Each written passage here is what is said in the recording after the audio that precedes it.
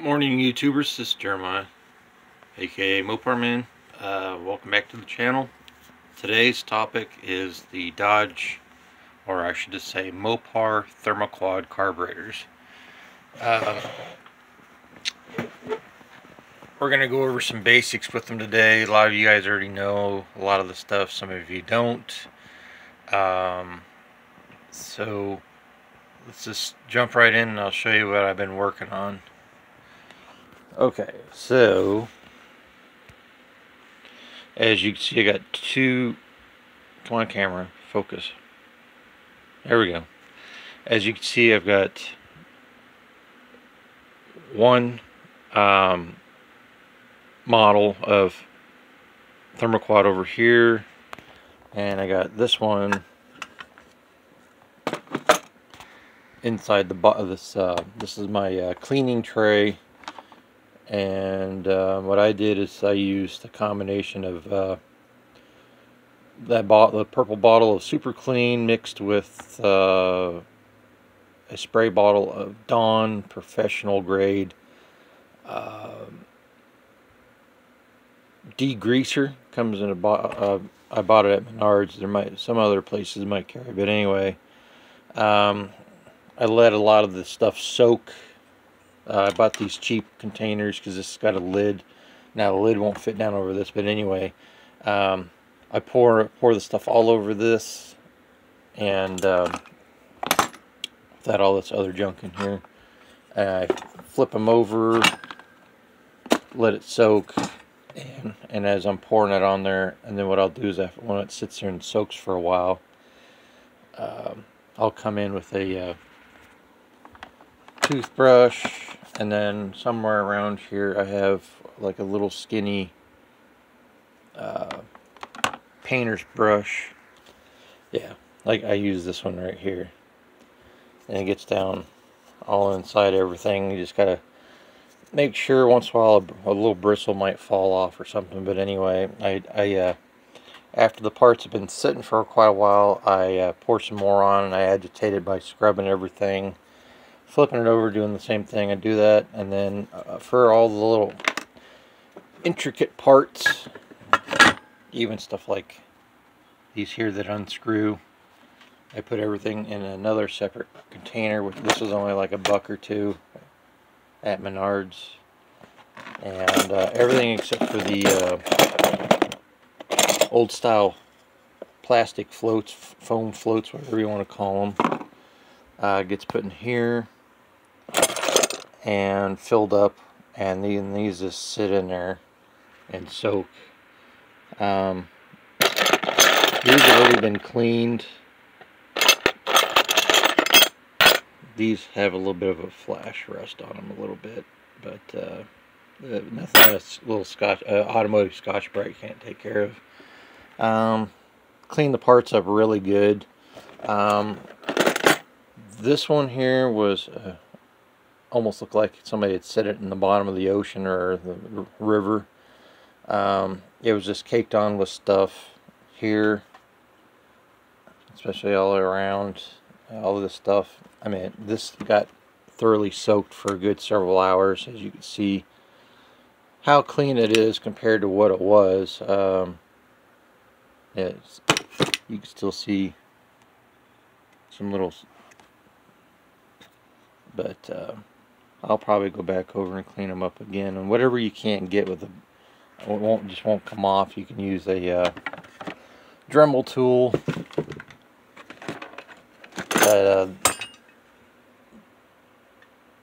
I think these carbs at one time have been remanufactured or rebuilt by somebody else, because some of the parts in them looks fairly new. I've never seen them with the red anodized caps.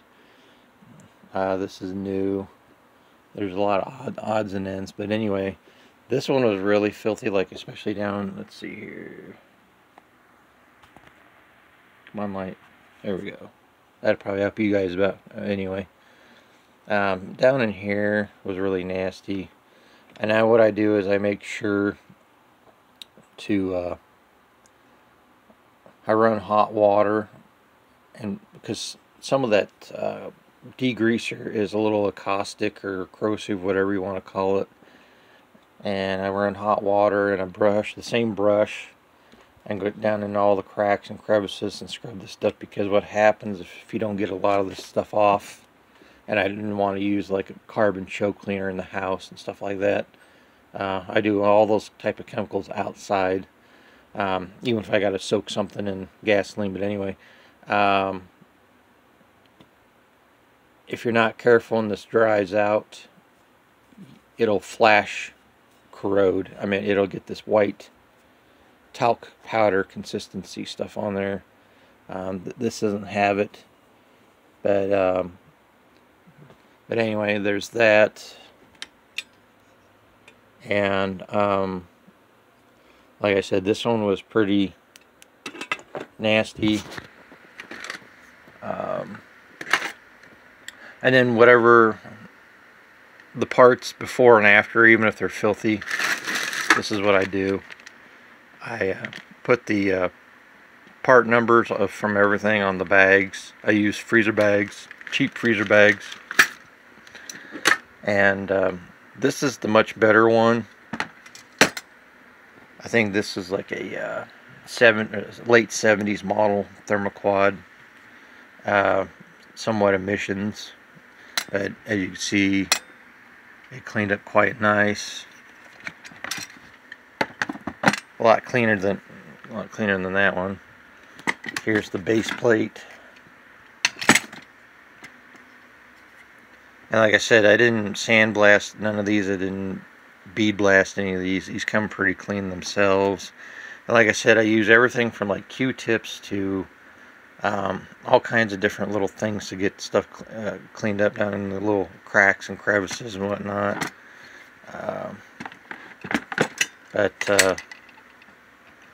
Anyway, since these are emissions carbs, a lot of these excess tubes, normally what I do is I go to O'Reilly's and buy, Moroso makes it too. If I can't find those, O'Reilly's, back there where they have their pre-cut sections of heater hose in the packages, you'll find a little packet of different colored assorted vinyl vacuum caps. I prefer those over the rubber ones, the Dorman or whatever those, Fix It Right, Do It Right, whatever brand. The rubber dry rots, or they turn hard as a rock. I'm going to get rid of this one. I'll either put the caps on these, or if they just don't need them and I want to clean them up, I'll actually pull these plugs out, these tubes out, and I've got a big assorted threaded Allen head plugs. I got taps and stuff like that and drills and whatnot, and I'll just plug these off with Allen head threaded plugs. Anyway, there's that. Also in this video, you can take a steel ruler and go across lengthways. I'm just using this as an example. Crossways, whatnot, to check to make sure these aren't warped. I think I dodged a bullet on this one. They're not warped. And then what you want to look for is hairline cracks. What I like to do is take these outside, and I will set this up where there's a gap underneath, like this, where I can watch, and without spraying it all over the place, I will fill the fuel, I can't remember the proper name for these bowls, or whatever you want to call them. It looks like little 1/25th scale oil pans for the motors, these little caps. Anyway, I'll fill this all up, let it sit, and I'll look for drips. And you can either use gasoline, or you can use rubbing alcohol or something thin like that. It's really thin. Don't use like oil, like PB Blaster or some shit like that. Anyway, check that. Check around here for cracks, and then especially for this, just don't trust these. Look for drips around these as well. There could be a pinhole from where it cracked, anything. Let's see here. And then what I do is I'll go to like Dollar General and buy a pack of cheap fingernail files that has the actual sandpaper grit, a sand grit on each side, the smooth and the rough side, and I'll come in here on each side of where this factory epoxy is and sand on that just enough. I don't sand and start to go into the plastic, but just enough to rough the surface up, and I'll come out a little ways. Here, I'll show you. I start from here and work my way out a little bit, and then I do the same thing in here, and then I'll gently touch with some sandpaper the epoxy itself. And then what I do is I come in. You can either get this on Amazon.com or places like Ace Hardware. You'll have to order it through Ace Hardware. They show it available online, but most of the time the Ace Hardware stores don't carry it in the store. This is the stuff right here to get. White Marine Tex. This is a container full of white paste. Comes with this amber hardener, colored hardener. I usually do like, depends on the size of the thing you're trying to repair. I'll do a quarter size glob of this stuff, and then 1 or 2 drops of this, and mix it up really good. And then what I do is I come in here with like a Q-tip with the cotton off the end of it, and I'll dabble on here, and I'll get it on the old epoxy and on both sides of the epoxy. And then once it starts to set up, you can smear it and spread it around, and you don't want to get too much sticking out or globs, because this has to be able to sit down in there. But as a safety precaution, so I don't have leaks, in case I don't want to put this one on, not have any leaks, put this one on, and then 100 miles down the road one of these decides to crack and pop off and cause fuel leaks. So anyway, I'll put a thin layer around this seam, let it sit for 48 hours. And what's cool about this stuff is it's sandable, but they did a test on a carburetor or a fuel pump or whatever it was on the Buick website. I happened to stumble across one day looking to try to figure out what they used from the factory to glue these little caps on, and the guy says, "Oh, White Marine Tex," and he said that he read an article or watched a video or saw it in person or something somewhere down the road years ago. They had a leaking item. They did the epoxy. They let it set up 48 hours, a few days, whatever. The warmer the better, the quicker the stuff cures.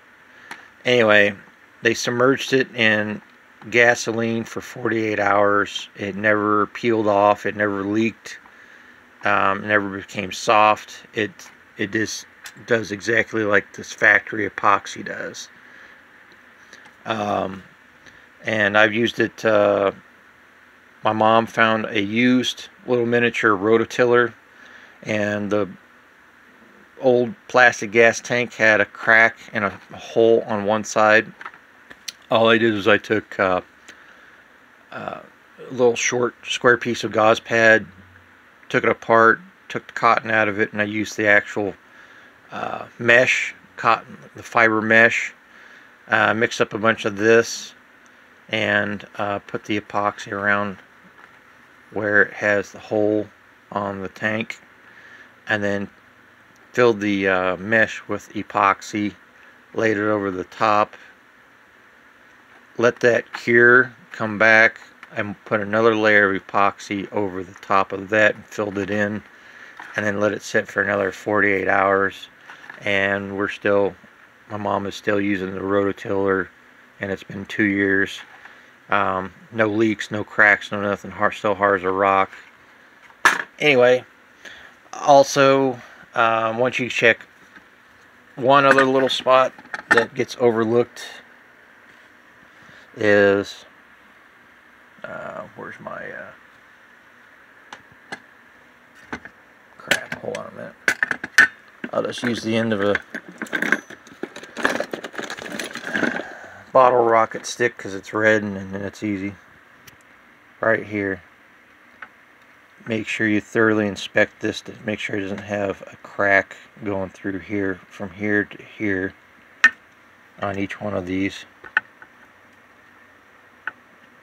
And I was thinking that if I was ever to come across one that had a crack on it, I would put some of this marine text down in there, and then try to find maybe a router bit or something that's flat on the bottom and as wide as this, and slowly work my way down, keeping it flat, and slowly grinding the material out to where it would leave a thin flat layer of epoxy on here and fill up the cracks underneath. That way you could reuse this. Anyway, this is just an introduction to what I'm fixing. I got these for like 25 bucks a piece. One of them is a late 70s model Thermoquad. The other is a early to mid 80s Thermoquad. I'm thinking that this one, because of the way this is set up, is the 70s, and the way this one's set up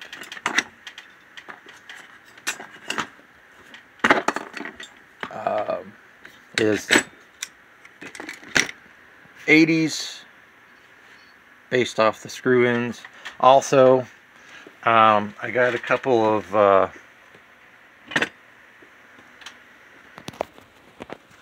links.